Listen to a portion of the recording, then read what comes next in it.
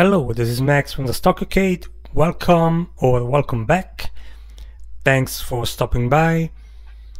And today we're talking about Amarin, where I already posted some videos on them. Please check them out. Today I want to talk quickly about their fourth quarter and full fiscal year 2020 financial results, which they released today before the market open. And I have to say I'm pretty impressed with what I saw. They have reported record revenues of 640 million for the full year, which is up 43% year on year from 2019. EPS a negative 5 cents, which is also improving. And overall, as we can see here in this chart, a really nice growth rate for Vascepa since its approval of the original indication, which was for lowering high triglyceride levels. The approval came in 2013, and as from then, really a nice growth rate, which then saw acceleration when the REDUCE-IT trial results were announced in 2018. And during this whole period here, compounded annual growth rate of 60%, which is really impressive. Even more so because considering the COVID year and also the generics entering the market. But overall, I am really impressed with these results. Now let's have a quick look what's ahead for Amarin in 2021.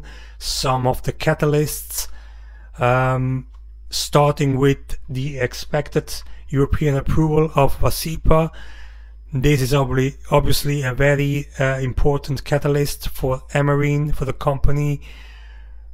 Then in the fourth quarter, European commercial launch, and then the expected approval of Vascepa in Hong Kong and mainland China. This is both are expected in the fourth quarter.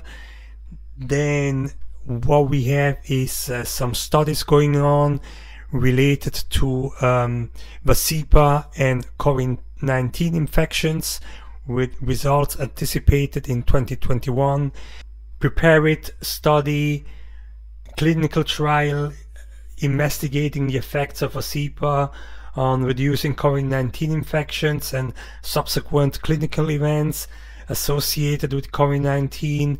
And then we'll have the MITIGATE trial, which is a clinical trial investigating the effects of Vascepa on laboratory confirmed viral upper respiratory infection rates, clinical impact on and outcomes, especially with COVID-19 in 1,500 adults with established atherosclerotic cardiovascular disease who are at increased risk for severe illness from COVID-19. These results are expected in sometime in 2021. And then on the litigation front, news regarding the patent infringement case versus Hikma and HealthNet could be expected this year. And further, writ of certiorari, which is a petition, not an appeal. It's a petition asking the Supreme Court to review the Federal Circuit's judgment holding that certain patents on Vascepa are invalid as obvious. Now, the court usually is not under any obligation to hear the cases It usually only does so if the case could have national significance, might harmonize conflicting decisions in the federal circuit courts.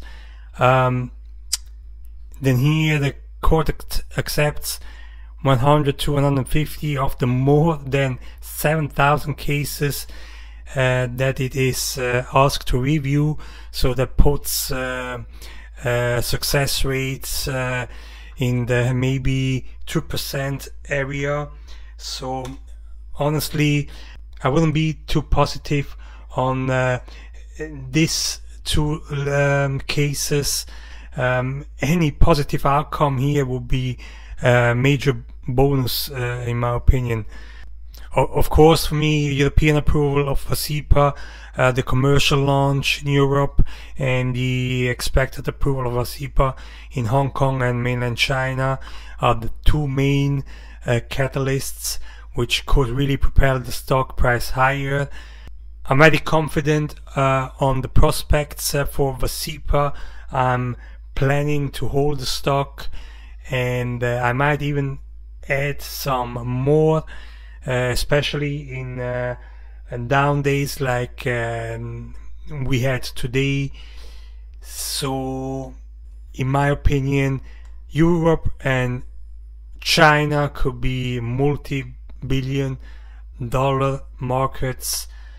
In my opinion, the stock price has the potential to double, if not triple, in the next couple of years. But as usual, I'm not a financial advisor, I'm not a lawyer. Please do your own due diligence, read the disclaimer, and this video is only for entertainment purposes only. Thank you for watching, and see you next time.